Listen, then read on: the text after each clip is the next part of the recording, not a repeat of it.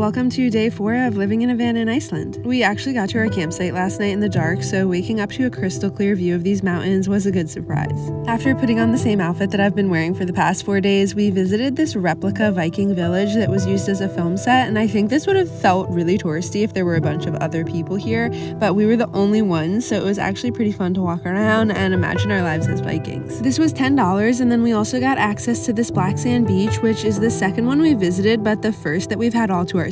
Seriously, there wasn't a single other person here, and it was magical. I also just can't get over this weather we've been having. Like, look at this sunshine. To maximize our days, we've just been snacking along the drive. That way we don't kill time stopping to cook and eat, and so far our strategy has been working. Even with less than 4 hours of sunlight, we've been cramming as much as possible in and really making the most of our time here. We ate a weird assortment of foods for dinner and rounded out the night with some cat videos.